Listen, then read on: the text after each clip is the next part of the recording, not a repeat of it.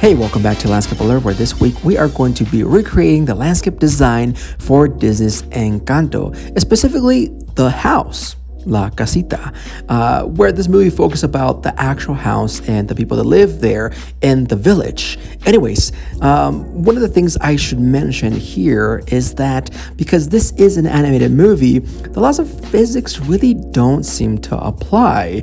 And if you've seen the movie or you're about to do the movie, you'll definitely notice that. So that meant that I kind of had to put in some of the measurements I think would fit for a house, at least something that would stay more within the laws of physics. Anyways, I started recreating the house, putting some measurements I think would work for this house. Obviously, the movie goes up and down and everything is a little all over the place, but you understand what I'm trying to say here, right? I think so. One of the things that I should point out here is that being in the area where at least the movie set in, which is in Colombia, there's going to be a lot of vegetation, which you can definitely see from the little intro that I put at the beginning of the video. I mean, it is very green, which allows for a lot of things to grow there, a lot of awesome things to grow there, including trees, shrubs, palm trees, and all kinds of cool stuff.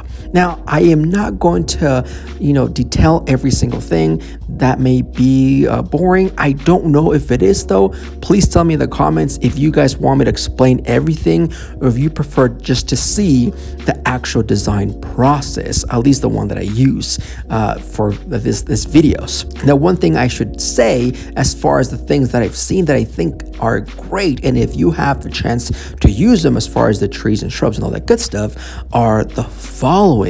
Now, there is many different kinds of palm trees, coconut trees, some plantain trees, and many more stuff. So if you are thinking, hey, what if I want to get some of those? You definitely can if you live in areas where this kinds of trees will thrive. But if you can, hey, use some azaleas. Those are the cool pink like flowers that are growing next to the house. Very beautiful in my opinion.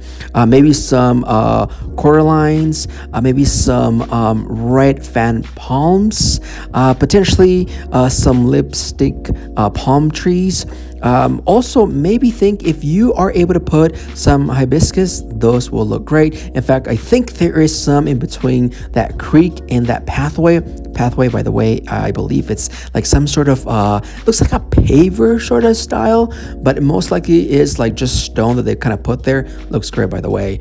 And then obviously there's many other kinds of palm trees that you can use, maybe like an Alexander palm and also a cast iron plant. So that's kind of what I've noticed. Again, there's much more stuff, but if you love the movie, enjoyed it, and kind of notice other stuff, put it down in the comments. That way others can also see what was there. There's probably a lot of stuff that I missed, but that's kind of what I noticed. Anyways, I'm going to stop talking. I'm going to let you guys enjoy the rest of the video. Let me know with your comments if you want me to keep doing this, if I should maybe add something to the videos, or what else I should talk about.